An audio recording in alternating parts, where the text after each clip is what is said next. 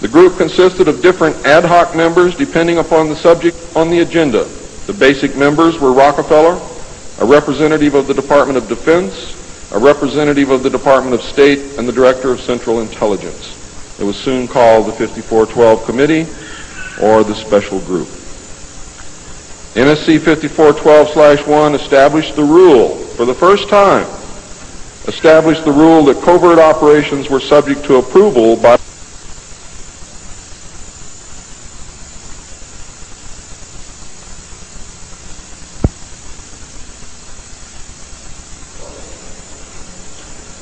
secret executive memorandum. NSC 5410, Eisenhower had preceded NSC 5412/1 in 1954 to establish a permanent committee, not ad hoc, to be known as Majority 12, MJ12, to oversee and conduct all covert activities concerned with the alien question. NSC 5412/1 was created to explain the purpose of these meetings when Congress and the press became curious as to why such important and prominent men were meeting on a regular basis. Majority 12 was made up of Nelson Rockefeller, the Director of Central Intelligence Allen Welsh Dulles, the Secretary of State John Foster Dulles, the Secretary of Defense Charles E. Wilson, the Chairman of the Joint Chiefs of Staff Admiral Arthur W. Radford, and that's why the Navy got everything, because the first Chairman of the Joint Chiefs of Staff who served on MJ-12 was Navy. If it had been an Army general, the Army would have had it. The Director of the Federal Bureau of Investigation, J. Edgar Hoover, and that should answer a lot of questions for you, and 6 men from the Executive Committee of the Council on Foreign Relations known as the Wise Men. These men were all members of a secret society of scholars that called themselves the Jason Society. See you smiling, Bill. Thought I didn't know it, didn't you? Fooled you.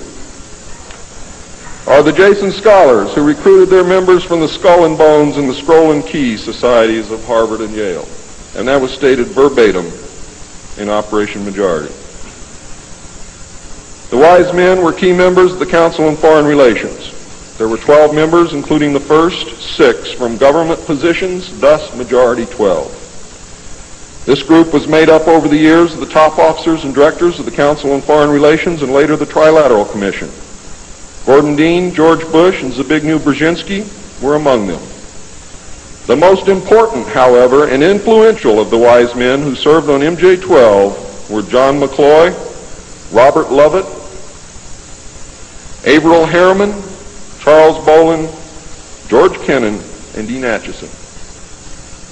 Their policies were to last well into the decade of the 70s, and it is significant that President Eisenhower, as well as the first 6 MJ-12 members from the government, were also members of the Council on Foreign Relations. Thorough researchers will soon discover that not all of the Wise Men attended Harvard or Yale, and not all of them were chosen for Skull and Bones or Scroll and Key membership during their college years. You will be able to quickly clear up this mystery by obtaining the book The Wise Men by Walter Isaacson and Evan Thomas, Simon & Schuster, New York. And under illustration number 9 in the center of the book, you will find the caption, "Lovett with the Yale unit, above far right and on the beach.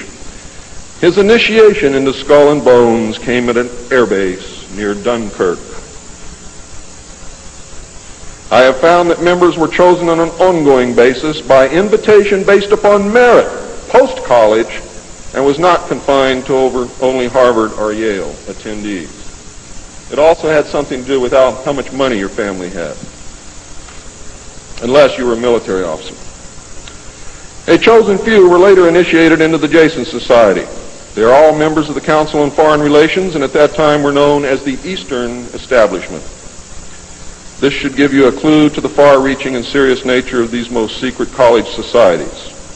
The Jason Society is alive and well today, but now includes members of the Trilateral Commission as well. The Trilateralists existed secretly several years before 1973 because I saw the name of the Trilateral Commission in the documents in 1971. The name of the Trilateral Commission was taken from the alien flag known as the Trilateral Insignia. And that should give you some clue as to how much trouble you're in. Majority 12 was to survive right up to the present day. Under Eisenhower and Kennedy, it was erroneously called the 5412 Committee, or more correctly, the Special Group. In the Johnson administration, it became the 303 Committee, named after the room that they met in at the White House when they met at the White House. Because the name 5412 had been compromised in the book The Secret Government. Actually, it was not compromised. It was intentionally leaked to explain the purpose of the meeting of these men, so that no one would go looking for NSC 5410 and NSC 5411. And I wish you all luck. I hope that you're able to dig it out.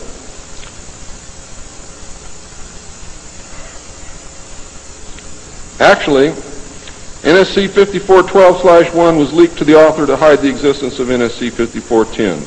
Under Nixon, Ford, and Carter, it was called the 40 Committee, and under Reagan, it became the PI 40 Committee. But over all those years, only the name changed. The positions remained the same. By 1955, it became obvious that the aliens had deceived Eisenhower and had broken the treaty. Mutilated humans, yes, mutilated humans, were being found along with mutilated animals, and yes, mutilated animals, and those of you who doubt that this is taking place should leave your job, should leave your home, should do whatever you have to do, and go look for yourself, because it's important that you know it and that you believe it.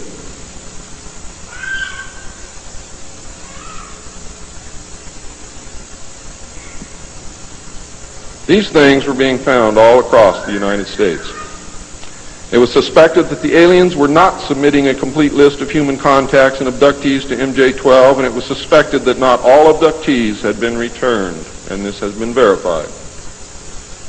The Soviet Union was suspected of interacting with them, and this proved also to be true. It was learned that the aliens had been and were then manipulating masses of people through secret societies, witchcraft, magic, the occult, and religion. After several Air Force combat air engagements with alien craft, it also became apparent that our weapons were no match against theirs.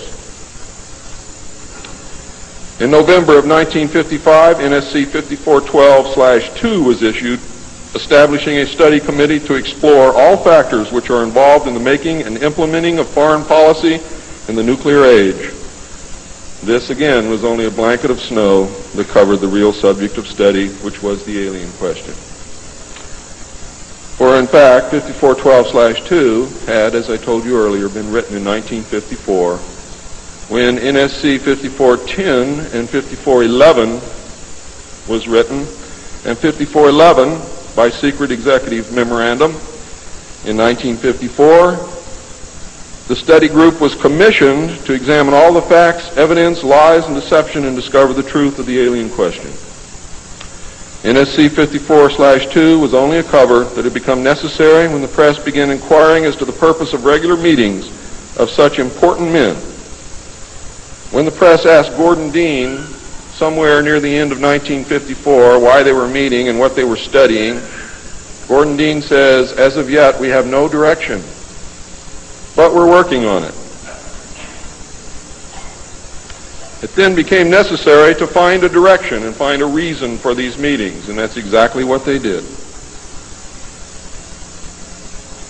The first meetings began in 1954 and were called the Quantico meetings because they met at the Quantico Marine Base. See, one thing I knew, ladies and gentlemen, I know who they are. I know what they were called. All I had to do was find out who belonged to those names. And it's impossible to hold meetings of 36 prominent men secret over such a long period of time. The study actually lasted 3 years, not forever. It was a 3-year study, period.